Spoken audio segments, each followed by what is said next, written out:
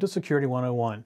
And this week we're going to kind of follow along where we left off last week with safety and shopping and things like that, and also answer another question that we've had recently via email.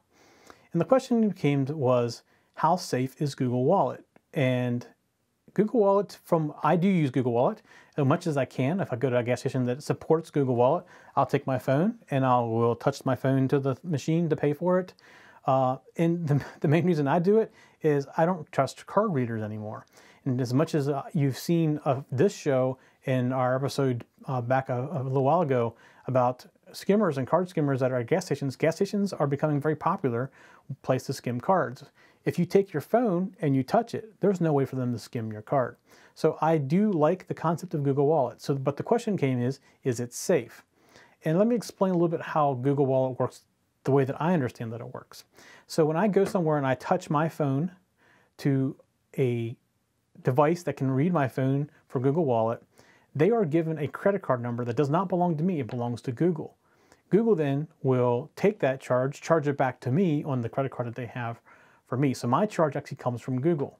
So if there is somebody there that can read this by any way, they're actually going to get the card that belongs to Google. And it's a MasterCard. And it's one of the MasterCard ones that had like the chip in, the Wi-Fi chip or the NFC chip in it. So that basically this emulates. So my card is never transferred over NFC. So Google relies on the fact that they know that I did a transaction to charge me for that transaction. So from that point of view, I think that's safe. The other thing that they have is they have the ability to get a card from Google Wallet, a regular credit card, and that has also the same number that you're going to get when you tap this on. So the question is it safe? Well, from that point of view, I think it's safer. However, there's somebody in the middle doing the transaction, Google Wallet, and what is your information safe there? That I cannot say for sure. I would have to guess, based on that it's Google, and they're probably regulated, that everything's encrypted in that process. But there's never a guarantee of that. Your information is out there somewhere.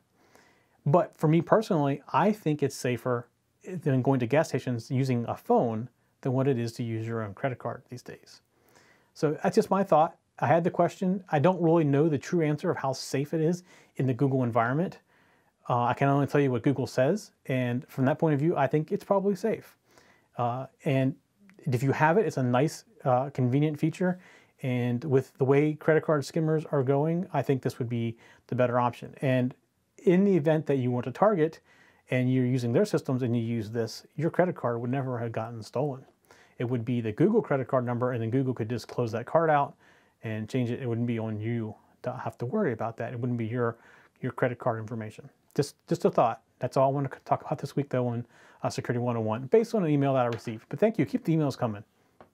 All right, everybody. We'll see you next week. For show notes for this show, contacts, and more, go to the techzen.tv website where you can get show notes for all of our shows. We love to hear from our viewers and listeners. We have an email, a Twitter, and a phone number where you can contact us for each show.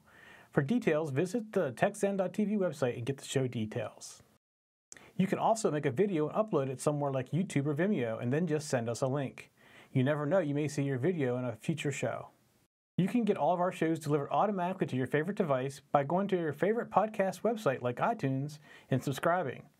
Each of our shows also has a YouTube channel you can subscribe to get regular updates. Our shows are also available on most internet radio networks like Stitcher and TuneIn Radio. You can also watch and listen to our shows on Xbox, TiVo, and Roku. You can even find us on your Zune.